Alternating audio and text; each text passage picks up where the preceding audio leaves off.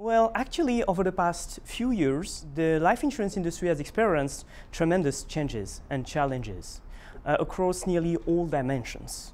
Regulatory-wise, there have been a growing concern about the need, transparency, and the value for money for the client.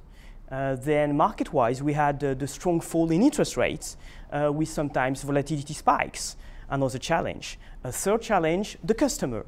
His needs are growing. He wants both yield, return, and protection, with longer and longer retirement period. As a result, we have growing concern about risks, and specifically very non-linear risks, where derivatives offer some solution because the traditional actuarial modeling is not enough per se to mitigate those very non-linear risks.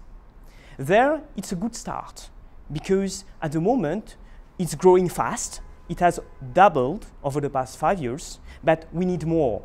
And we need it to be well customized to the life insurance products and needs. We need it to be dealing with the volumes, growing volumes, and naturally, consequently, the cost for the life insurance. Therefore, strong coordination between life insurance, banks, and asset managers is very, very key in order to mitigate this opportunistic challenge.